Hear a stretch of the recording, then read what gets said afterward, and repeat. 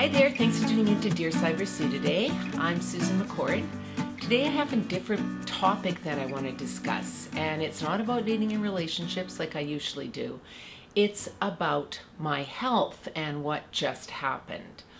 I was recently diagnosed with a brain aneurysm.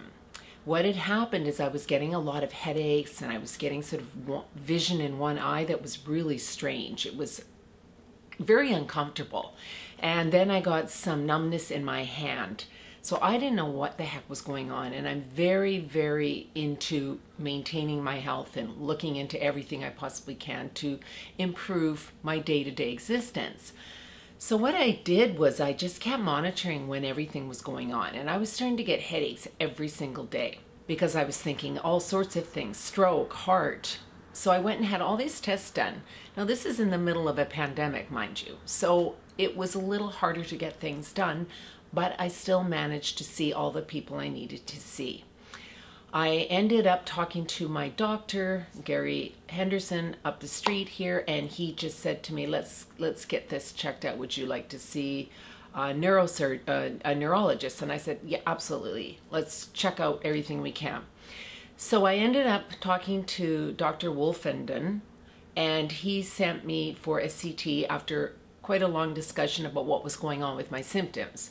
Because you have to be careful. You're not just going to go for CT for anything. I've been having this going on now for over a year, year and a half with the constant headaches and some of the numbness in my hand. As I say, that freaked me out even more. Now my sister gets migraines, so I thought, okay, maybe it's a hereditary thing. Maybe that's what it is, but let's get it checked out. The neurologist, Dr. Wolfenden, was on my side with this, got it done. Did I know what was going to come back in the results? Absolutely not. I figured it was probably just something that I was over-analyzing. Well, it wasn't, and it ended up coming back with a 5 millimeter aneurysm that showed in the arteries around my, I think it's called the cumulative artery. And what that does is all the things in your brain come down and join together. So what happened is this was like a little balloon that pops out on the bottom, and that can, once that gets bigger and bigger and bigger, it bursts and causes so many problems, which I'm sure you've heard many stories about. So what happened was I was then put into another doctor, Dr. Redekop in Vancouver, who's very well known as a neurosurgeon. And they got me into their office 2 days after they got my CT, which is unheard of because he usually books for like 8 months to a year in advance. I got in to see him. We talked for over an hour. He told me that it was not just 5 millimeters, it was 8 millimeters. And this needed to be clipped because the bigger it gets after 5 millimeters, the more chance of it bursting. So of course, all this happens in a 2.5 week span. He talked to me about having the surgery. I Googled the crap out of everything, which I always do for anything medical. And I actually watched the surgery that's being performed, which is a clipping, and it's like a little paper clip that they just clip around the aneurysm because they can't cut it, obviously. It's attached to arteries and vessels and all that. So they clip it with, it literally looks like a paper clip. So within 2.5 weeks, I'm in the hospital for 5 days having this surgery. And it is scary because you never know. I mean, Dr. Redekop has an amazing name and he's an excellent surgeon, but there's always things that can happen.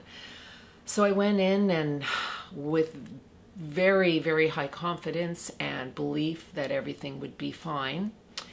And after I'll tell you a little bit about how they do the surgery. So what they do is, like, he's an excellent barber, by the way. He cut my hair, and you can see I have a lot of hair, but he cut it all down in here. So I have to be cut from here to here. And then they actually go in, open it up, and cut your skull, like a piece like about that, to get into the brain. So it's extensive surgery and obviously dangerous surgery because you're dealing with the brain, which is your entire body. Everything goes to that. So I didn't have a lot of time to really get prepared or to get freaked out or anxious The day of the surgery was really scary for me, but I have to say I'm feeling okay. It's been 3 months, or 3.5 months now, and what they do is when they go in and they clip it, they have to open the skull up, and then they put it back with the screws. So it still feels very strange on my head, like I'm scratching it and it's not my own head. It's just the weirdest feeling. I just had my second CT scan because they like to follow up and make sure that everything went okay within the surgery. And it came back very positive and everything looks great. So I'm extremely happy to hear that news. And thank you, Dr. Henderson, my GP, for letting me know on Friday about that, because that was something that was kind of nerve-wracking, because I certainly didn't want to go back in and have it again. So the reason I'm telling you this is so many people have said to me that I need to share it. I don't like putting a lot of stuff out there about what's going on in my life because I like to be there to help other people.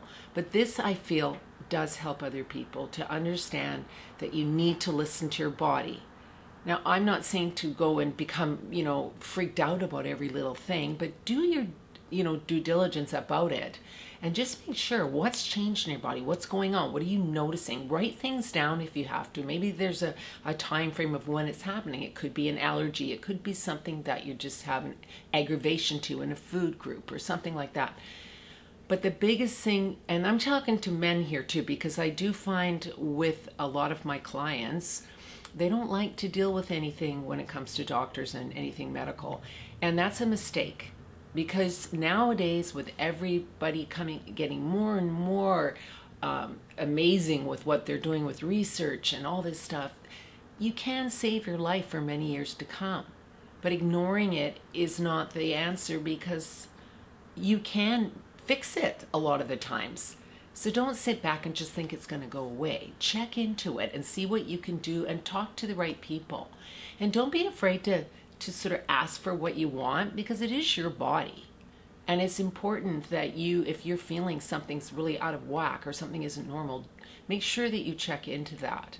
So the recovery, well, the actual surgery was about 2.5 hours, and then you recover for about 5 days in the hospital.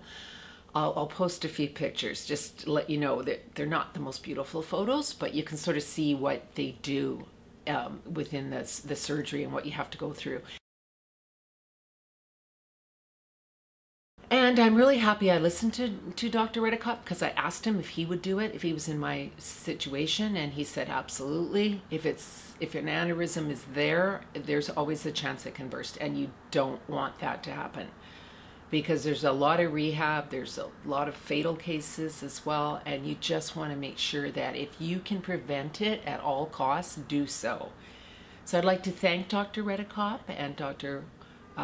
Wolfenden, sorry, that name is always hard for me to pronounce, and all my friends and my family that were supportive of me. I really appreciate all of you. As I say, it's been 3.5 months. I'm on the road to great recovery. My mindset's still okay. I can still do my wordscapes, my apps, and all those sort of things, and still do all my writing. So I'm very happy and thrilled that everything worked out okay. So just for your own knowledge, just please always take care of yourself. Get yourself checked out. Don't let things go. And thanks again for subscribing to my channel if you haven't done so. And please tune in every Wednesday as I post weekly. Thanks everyone. Thanks for tuning in today.